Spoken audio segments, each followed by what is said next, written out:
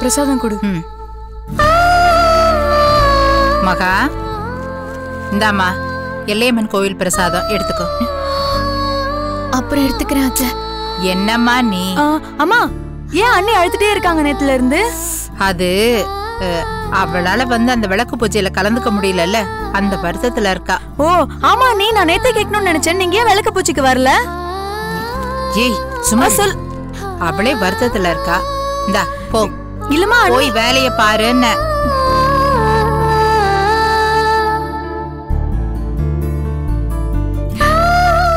மகா, என்ன இது குழந்தை மாதிரி அழுதுட்டு இருக்க? விளக்கு பூஜை என்ன மாமாங்கத்துக்கு ஒரு தடவை, குறிஞ்சி பூ பூக்குற மாதிரி 12 வருஷத்துக்கு ஒரு தடவையா வருது? எப்ப வேணாலும் வச்சுக்கலாமா? ஆனா அந்த பூஜையில நானே இல்லையே அத்தை. அது எனக்கு வருத்தமா இருக்கு. சரி விடுமா. நீ பார்க்காத வேதனையா சோதனையா? நீ இந்த வீட்டுல எவ்வளவோ பட்டாச்சு, எவ்வளவோ அனுபவிச்சாச்சு. ஒவ்வொரு முறையும் அந்த சோதனையில இருந்தும் வேதனையில இருந்தும் நீ மீண்டு வந்திருக்க மகா. ஒரு விளக்கு பூஜையா உன்னை இந்த அளவுக்கு பாதிக்கணும்? அந்த சுயம்பமன் கோவிலை விட்டு போனதுல இருந்து என்னையும் மறந்துட்டாளே அத்தை. நான் தானே முறைப்படி முன்னிருந்து பூஜை பண்ணிருக்கணும். சுயம்பமனை கொண்டு வந்து பிரதிஷ்டை பண்ணது நான். அந்த கோவிலை விட்டு போனதுக்கும் நான் தான் காரணம். அதனால அதை எப்படியாவது திரும்ப கொண்டு வரதுக்கு நான் தானே காரணமா இருக்கணும். மனசுல அதை நினைச்சுதானே நான் அத்தனை ஏற்பாடுகளையும் பண்ண. திடீர்னு இவரு வந்து இப்ப ஏன் அதையே நினைச்சிட்டு இருக்க? அது ஒரு சாதாரண விஷயம். எல்லா குடும்பத்திலயும் நடக்கிறது தானம்மா. அது ஒரு பிரச்சனையே இல்லம்மா. இங்க காலையில பேசினப்ப கூட அவர் பிடி கொடுத்து பேசல பாத்தீங்களா? எனக்கு என்ன வருத்தம்னா, அவர் என்ன விளக்கு பூஜைக்கு போக விடாம திட்டம் போட்டு தடுத்த மாதிரி ஒரு உணர்வு இருக்கு. விஜய் அப்படியெல்லாம் பண்ணக்கூடியவன் இல்லம்மா. ஆனா பண்ணாரே. ஏன் பண்ணாரு? அதான் ஒண்ணும் புரியல. சமீபத்துல அவரோட கேரக்டர் மாறி இருக்கு. என்ன சொல்ற நீ? உங்களுக்கு நான் எப்படி புரிய வைப்பேன்? அத என் வாயால சொல்ல முடியல, சொல்ல தெரியல எனக்கு. ஆனா என் உள்ளுணர்வுக்கு தெரியுது அவர்கிட்ட இது ஒரு மாற்றம் இருக்கு. இது ஒரு சமீப காலமா தான் இப்படி எல்லாம் வந்திருக்கு.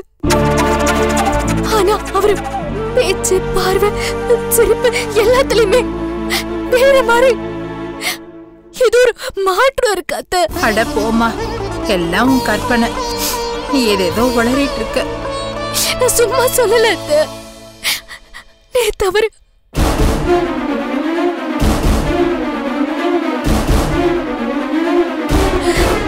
இல்ல, நான் முடிவு பண்ணிட்டேன். நான் இனிமே கோயிலுக்கே போகல.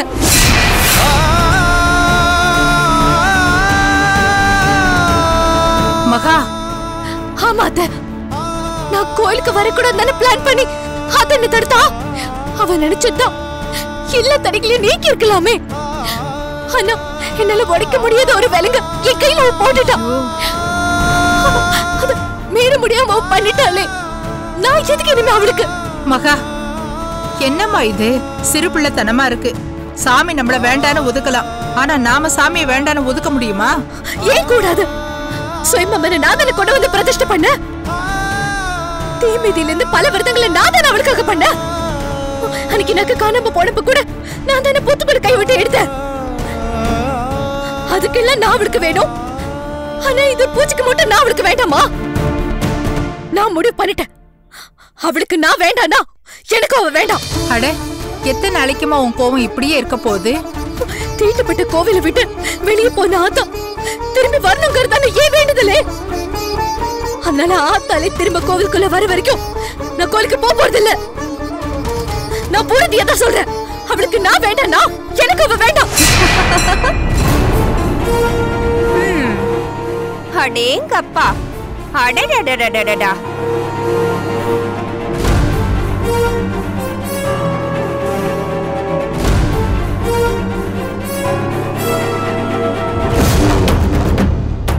அடடடடடடடா, என்ன ஒரு சண்டை, என்ன ஒரு சபதம். அந்த மங்கம்மா சபதம் எல்லாம் இந்த மகாமா சபதத்துக்கிட்ட தோத்தே போச்சு. போ. சாமி இவகிட்ட கோச்சுக்கிச்சா, அதனால சாமி கிட்ட இவ கோச்சுக்கிட்டாளாம். ஆத்தா இவள வேண்டான்னு சொல்லிடுச்சான், அதுக்காக ஆத்தாவை இவ வேண்டான்னு சொல்லிட்டாளாம். அட்ரா சக்க அட்ரா சக்க அட்ரா சக்க.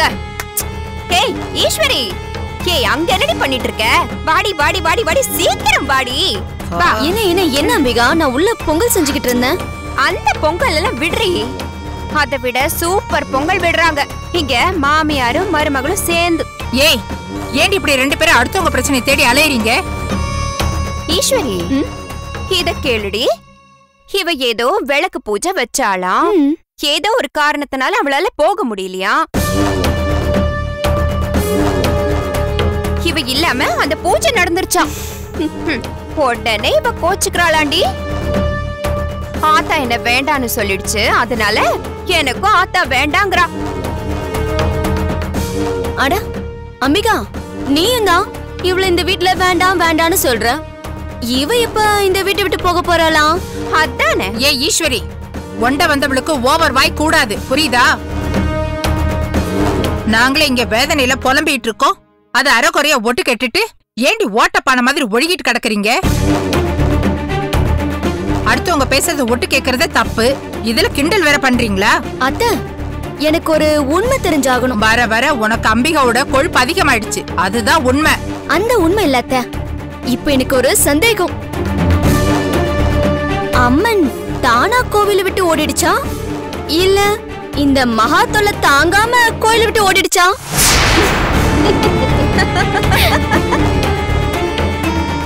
கரெக்ட். ஏன் மகா, அம்மன் தானா ஓடிடுச்சா, இல்ல நீ போய் போய் உன் முகத்தை புத்துக்கிட்ட காட்டி காட்டி அம்மனை துரத்தி விட்டுட்டியா? அம்மன் தாயே, நீ எங்கேயோ ஒரு இடத்துல இருந்து இங்க நடக்கிறதெல்லாம் பாத்துக்கிட்டு தானே இருக்க. நானும் மகாவும் அதை நம்புறோம். இவங்க ரெண்டு பேரும் பண்ற அலப்பல நீ நிச்சயம் பாத்துக்கிட்டு தான் இருப்ப. இவங்க ரெண்டு பேருக்கும் நல்ல பாடத்தை கத்து கொடு. பாடம் கத்து கொடுக்க அம்மன் என்ன கிளாஸ் டீச்சராமா? 4ஆம் கிளாஸ் டீச்சரா இல்ல 10ஆம் கிளாஸ் டீச்சரா? ஏன் அத்தை, அந்த டீச்சர் ஸ்கேலால அடிப்பாங்களா இல்ல பெரும்பாலும் அடிப்பாங்களா? கோபம் வந்துச்சேன்னு வை, சூலாயுதத்தை எடுத்து குத்துவா. அப்ப குத்துதே கொடையுதேன்னு அழாதீங்கடி, எல்லாத்துக்கும் தயாரா இருந்துக்கோங்க. அத்தை, ஏன் உங்ககிட்ட வாய் கொடுக்குறீங்க? அவங்க என்ன வேணாலும் பேசிட்டு போட்டோம். ஐயோ மகாலட்சுமி, நீ சொன்னதை கேட்டு ஆத்தா தான் வாழ்க்கையே வெறுத்து போயிருக்கும். ஏன்னா உலகத்திலேயே நீ ஒருத்தி தானே சுயம்பு அம்மனுக்கு சோலோவா ஒரு பக்த. புத்து நாகாத்தம்மனோட world wide rights, audio, FM, Overseas rights, எல்லா ரைட்ஸையும் நீ தானே வாங்கி வச்சிருக்க. ஐயோ, என் பக்தை என்ன பார்க்க வரமாட்டான்னு சொல்லிட்டு அந்த புத்து கண்ணை திறந்து ரத்தமா வழிய போது பாரு. என்ன மகா, என்ன பார்க்க வரலனா என்ன? நான் என் மகாவை பார்க்க வரேன்னு நாளைக்கு நீ வாச கதவை திறந்ததும் டான்னு அம்மன் ஃபுல் காஸ்டியூமோட வந்து நிக்க போறா பாரு.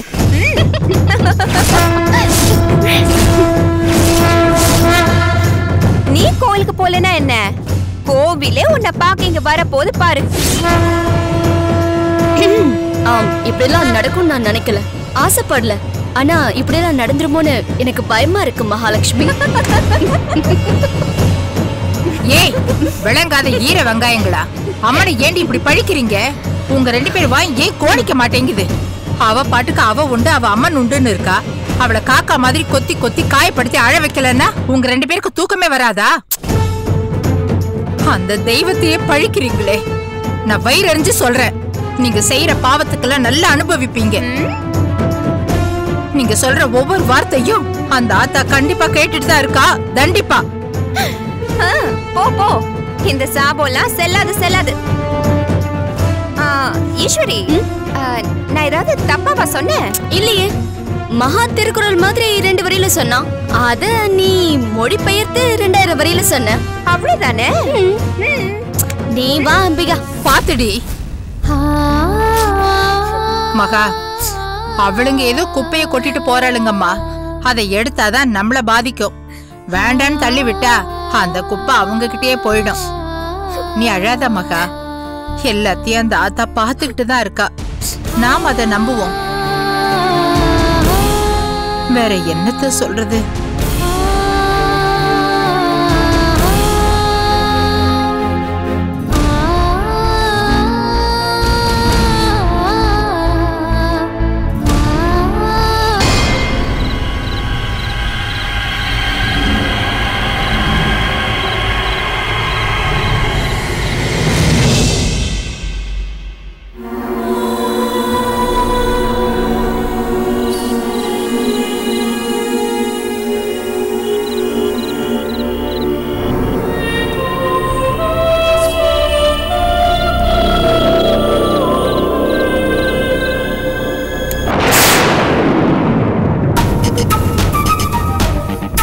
ஐயோ, லைட் ஏன் போடுறீங்க? ஆஃப் பண்ணுங்க.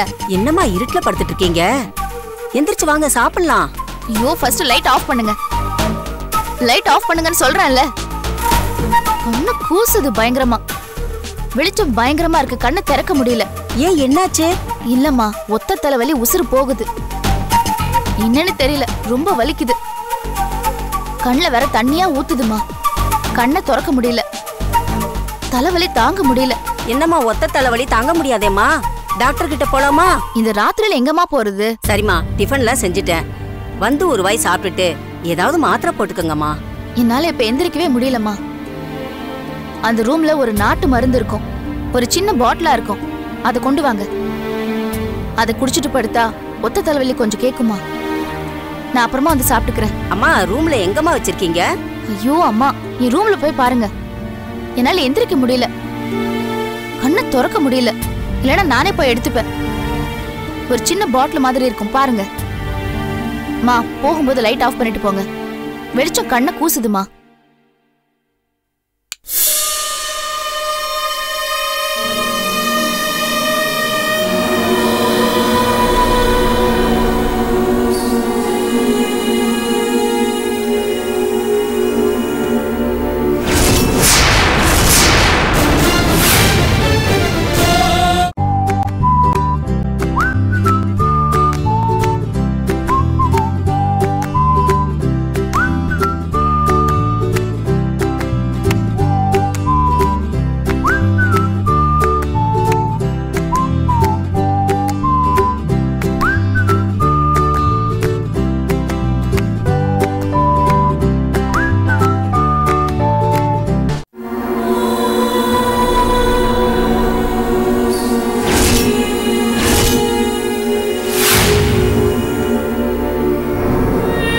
இவ மருந்து பாட்டில்ல இந்த விஷத்தை கலக்க வந்தோம்.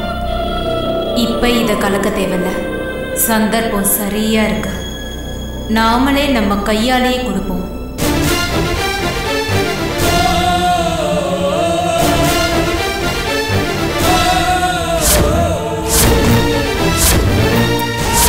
அம்மா, மருந்து கொண்டு வந்துட்டீங்களா?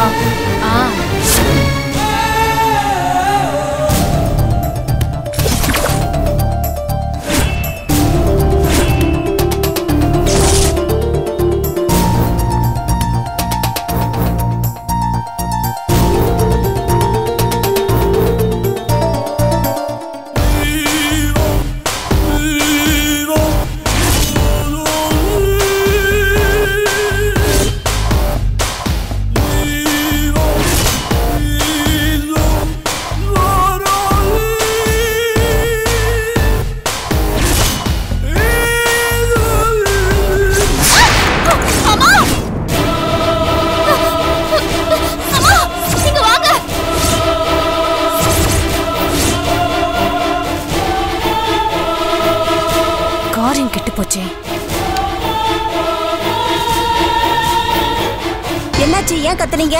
அம்மா, நீங்க கொடுத்த மருந்து குடிக்க போறப்போ பல்லு ஏதோ மேல விழுந்துருச்சுமா. பயத்துல பாட்டில கீழே போட்டம்மா.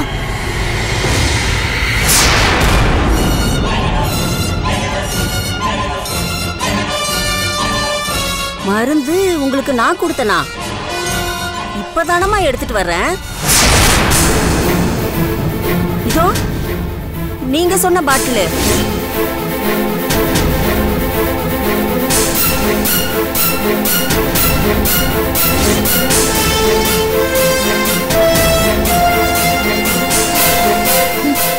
நீங்க இல்லைன்னா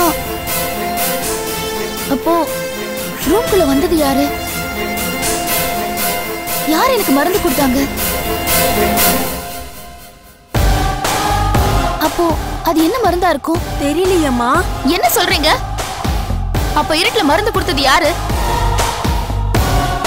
நான் தலைவலின்னு கண்ணை கூட திறந்து பார்க்கல.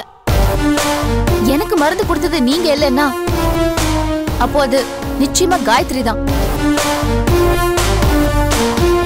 அவதாமா மருந்து கொடுத்திருக்கா. அப்ப கண்டிப்பா அது மருந்தா இருக்க முடியாது, விஷமாதாமா இருக்கும். அவ கண்டிப்பா விஷம் தான் கொடுக்க வந்திருக்கா.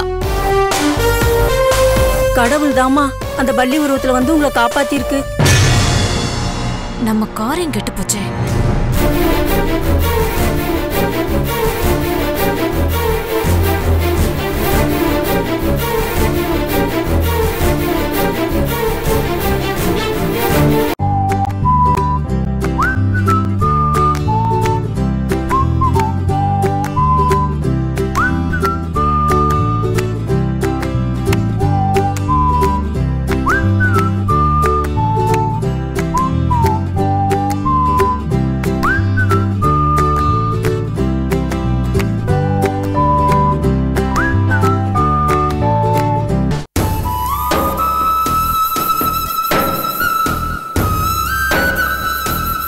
மகா, அத்தை வாமா, போய் துளசி மாடத்துக்கு பூஜை பண்ணிட்டு அதுக்கப்புறம் பூஜை ரூமுக்கு போய் சாமி கும்பிட்டுட்டு சாப்பிட்டுட்டு எல்லையம்மன் கோவிலுக்கு போவோம்.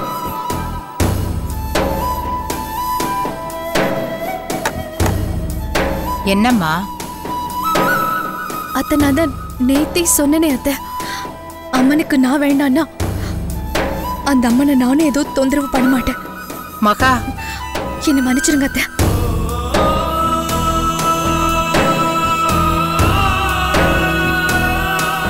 என்ன நடக்குதுன்னே தெரியலையே. அம்மன் கிட்டே கோச்சிட்டு இருக்கிறாளே, அவ என்ன பண்ண போறாளோ?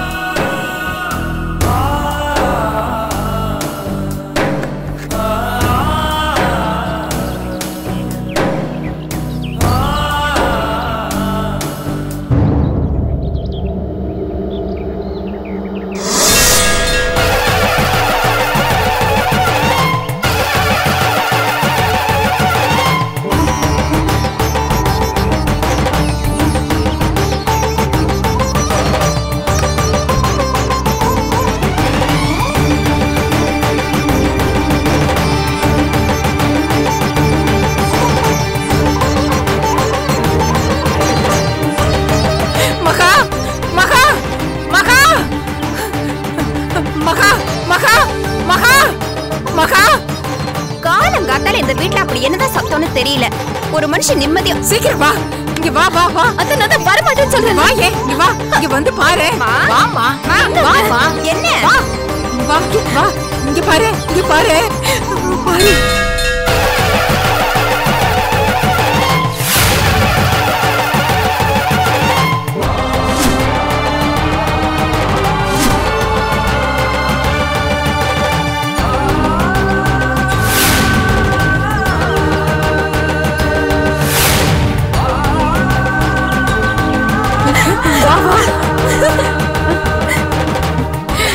பாரு,